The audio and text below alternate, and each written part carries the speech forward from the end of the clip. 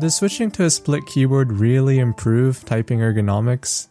How long does it take to learn a completely new typing style? In this video, I'm going to try and answer these questions by using a split keyboard for 7 days. If you want to see whether buying a split keyboard is for you, be sure to watch until the very end.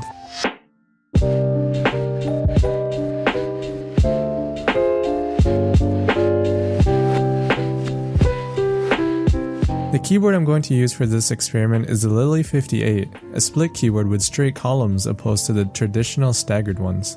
I felt this was a cheap and effective keyboard to evaluate the correlation between keyboard layout and ergonomics, as it similarly follows a natural extension and height difference of our fingers.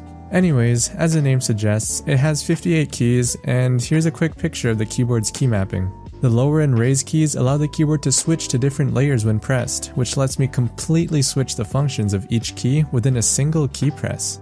Everything is similarly placed in comparison to a normal keyboard, except for the enter key now being the right spacebar and the backspace moving to the bottom row. With my current keyboard, I can hit over 100 words per minute on TypeRacer and over 140 words on Monkey Type. Unfortunately, I've been pretty stagnant at this typing speed due to my bad habits, like using my index finger to press spacebar, which leaves my two thumbs to do absolutely nothing. Hopefully, forcing myself to adopt proper typing habits while using the Lily58 can help me also improve my typing speeds on a normal keyboard. To try and get used to the layout and ergonomics of a split keyboard, I'm going to spend some time every day practicing my typing skills. I'm going to spend 5 to 10 minutes on Monkey Type to practice typing words, 5 to 10 minutes on TypeRacer to practice typing full sentences, and 5 minutes on SpeedCoder to practice programming. Additionally, I'll also explicitly use the keyboard for everything I do on my computer, whether it be typing up homework or playing Valorant. To measure my typing skill for each day, I'll take my top 5 scores from both Monkey Type and TypeRacer, and I'll take my best 2 scores from SpeedCoder. At the end of the experiment, I'll create a graph showcasing my progression. After thinking about the key mapping, I decided to just make minor tweaks to the default one I was provided. I swapped the shift and control keys back to how they usually are, as I don't see much of a benefit for swapping them in the first place. For my lower layer, I decided to fill up the top row with some extra function keys I can program to random useful keys or macros. Right now, I have the top row on the left hand side for media keys like changing volume and skipping tracks. Lastly, since I use a caps lock and WASD on my current keyboard for arrow keys, I decided to keep it consistent and put them on the left 4th row. Now that I have my keyboard and plans ready, it's time to start the 7 days. I was a bit too optimistic about easily being able to switch.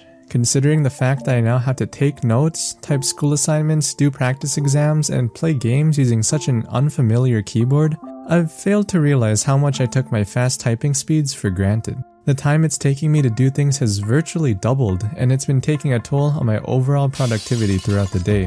When I was typing notes for the book I was reading, my slower typing speed forced me to write concise jot notes instead of the elaborate thoughts I was used to, which wasn't necessarily a bad thing.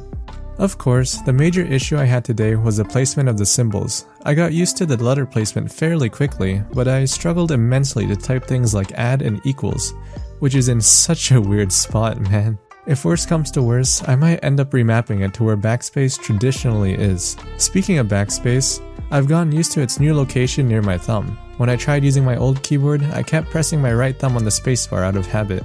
When I was writing my computer science practice test, I think I spent more time figuring out where the keys were than actually answering the questions.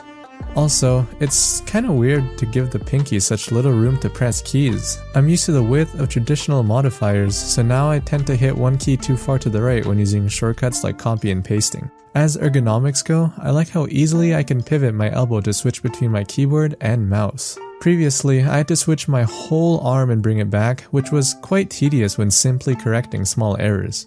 I still have yet to designate the locations of my arms, but right now it's similar to my regular posture with my left arm straight and my right arm a bit turned towards it. Different profile keycaps haven't been an issue whatsoever and have even helped me with knowing where the numbers are.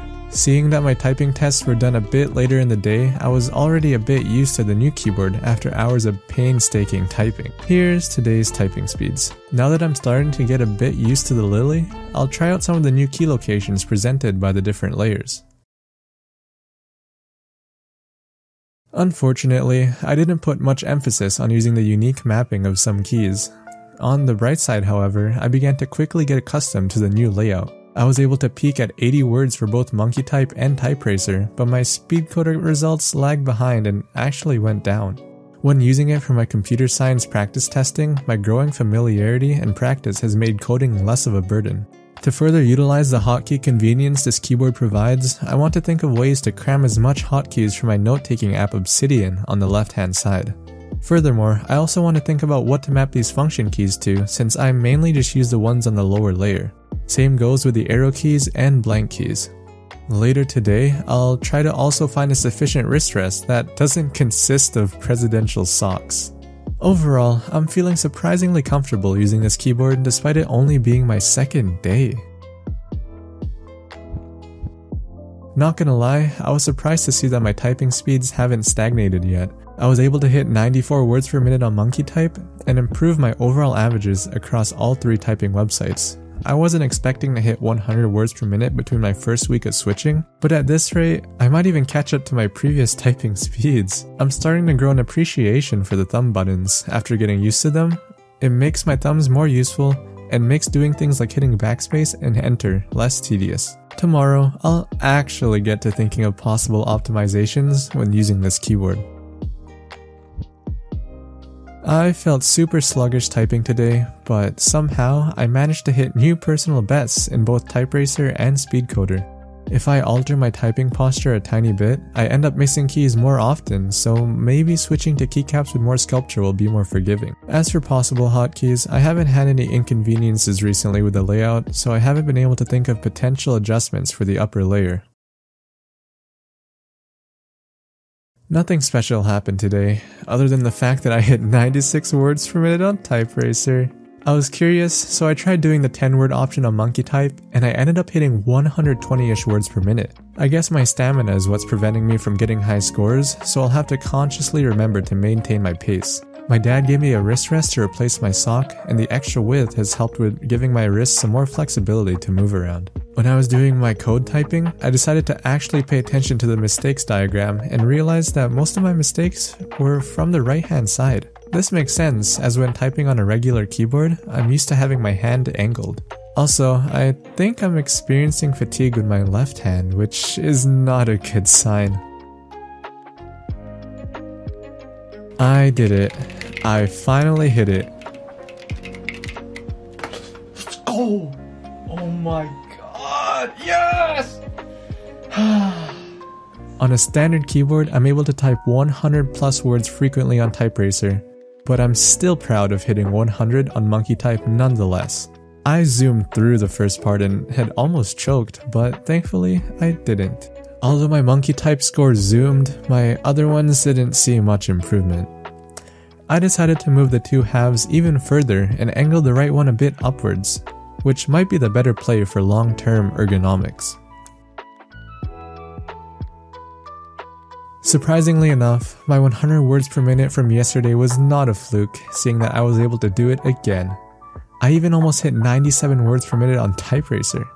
No, wait, I actually did hit 97 words per minute on typeracer. Speedcoder was still a struggle, but I feel like I still have lots of room for improvement if I start to use numbers and icons on different layers. However, I think it's important that I get the basics down, like letters and the traditional keys for symbols, which I feel super confident in now. It might seem weird, but telling myself to take it slow results in less errors and an overall typing speed faster than if I were to try and push myself. Alas, the 7th day ended, and so did the experiment. After strictly using a split keyboard for the whole week, I'm a bit curious as to how fast I can type with a regular keyboard.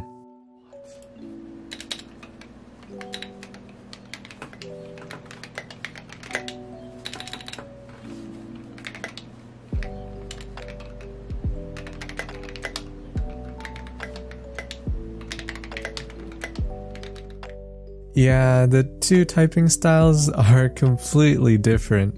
It'll probably take me a while to get used to a regular keyboard again. Anyways, here are my thoughts. First off, I'm super proud of myself for not raging and wrecking the keyboard due to my initial low typing speeds. Looking back, I'm surprised at how much I was able to adapt within just 7 days. So, after finally completing my 7-day experiment, here's my 2 cents on using a split keyboard. I think I was overestimating the ergonomic benefits of a split keyboard. Being able to split your keyboard is pretty convenient if you want your chest to be more opened up, but as far as health benefits go, I don't think there were many. With my old typing style, my wrists were already fairly straight, so that health benefit wasn't of much importance to me. Also note, these opinions are coming from a non-doctor that spends their whole days in front of a computer, so it's ultimately up to you on whether you want to take my word for it. As of typing this script, I think I enjoyed the typing experience of a split keyboard a tad bit more, but that just might be me in the honeymoon phase when trying something new. I find the backspace and enter keys to be super convenient, and it's nice not having to move my hands too far away from the middle to hit keys. I already voiced my opinions through my journaling, but to see whether a split keyboard might be for you, here's some pros and cons you should consider. This one is more specific to the Lily58, but if you're into mechanical keyboards, building the keyboard and setting it up can be a fun and refreshing experience from the standard keyboard designs. If you want, you can also customize the displays, add encoders, or add Bluetooth. If you have bad typing habits like me, the split keyboard does a good job of forcing you to fix them. If it weren't for committing to this experiment, I probably would have never stopped using my index to press space. Like, never. Now, it's time for the cons. First off, if you've got some important deadlines coming up, processing and adapting to the new layout is going to be frustrating and time-consuming. I guess if you were able to switch between the 2 keyboards, it would be more doable, but it would also interfere with the learning process. Second, you have to spend quite a bit of money to try one out. A Lily is relatively cheap, but if you want something like a Moonlander or ErgoDox Easy, it's going to end up costing you over like $400. Anyways, that wraps it up for my 7-day experience with using a split keyboard. If you haven't already, I would recommend you listen to the opinions of other people on Reddit or watch someone else's video like Switching Clicks. If you found my advice to be helpful, be sure to like and share this video and subscribe for more content like this. Stay mindful.